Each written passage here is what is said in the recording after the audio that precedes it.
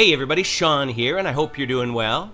Joy Chickonoski is who we're looking at today, so let's jump right in. And thanks to John Elving for sharing this clip with us. If you aren't familiar with Joy, she's the co-leader of Real Living Ministries with her husband Perry.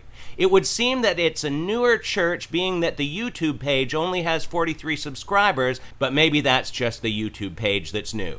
If we go back to her site, we see that their start was when a group of them were called by the Holy Spirit to enter into an Abrahamic covenant with God and each other.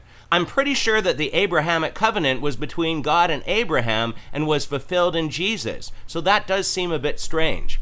If we go back to the top and click on what we believe, we'll get a better idea of what they're about.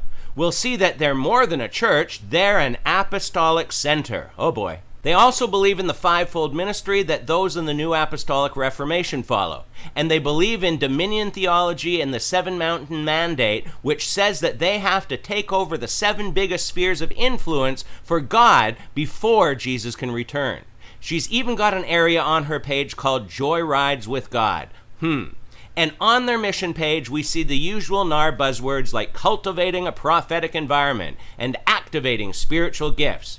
And as always, this is not judging their salvation, it's looking at false teachings, which brings us to this next short video. Shifting that narrative. Now, I want to tell you, just this morning, I had a crazy experience. I went to my office this morning, coming through, thinking about today, what I needed to do while I was there. And I come through the office, and I get into my office, and I see standing in the corner of my office a demon. But I knew it was sent there by God. Like there was a peace about it. Okay, this is weird. I've never had a demon come to me from God. So I'm like, all right, Lord, what is this? Why is he here? And the Lord said, I've assigned a double agent to Real Living Ministry. That's pretty darn cool.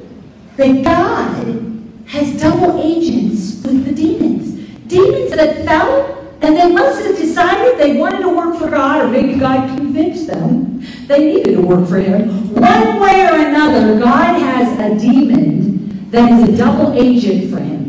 And he is being sent into the darkness to destroy the works of the enemy and all of his strategies against every single one of us before they can even get past the war room. Come on! Yeah.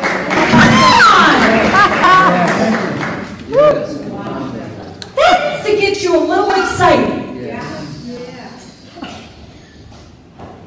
Folks, some people and their stories don't even need explaining. If this lady didn't completely make up this story, then what she saw was definitely not a double agent fallen angel working against his master Satan.